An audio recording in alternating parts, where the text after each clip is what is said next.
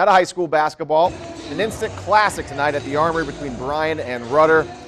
Early first quarter rather, Zach Nuttall, the alley-oop to A.J. Lawson for the jam. Lawson had 22 points at the break. Later in the first, Nuttall gets in on the action off the steal. He throws one down with two hands. Vikings led by 12 after one quarter. But in the second, Rudder got hot from deep and fought right back. Corbin Cunningham knocks down the three.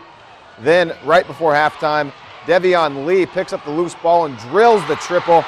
Rangers back within 5 at the half. This one went to double overtime, where Bryan was finally able to fight off the underdog Rangers by a final of 106-95. Great game.